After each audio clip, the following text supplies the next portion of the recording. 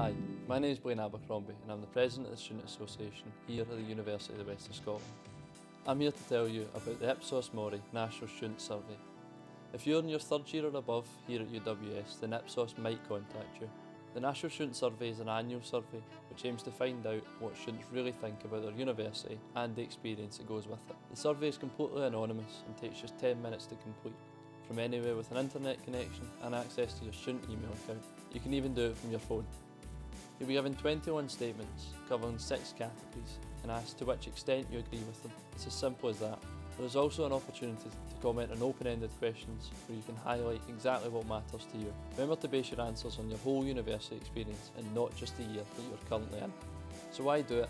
With this valuable feedback, UWS can aim to improve the experience for our future students. Like in previous years, when the Student Link was developed into a one-stop shop for all your inquiries, and better ways for you to give us your feedback were introduced. So how do you do it?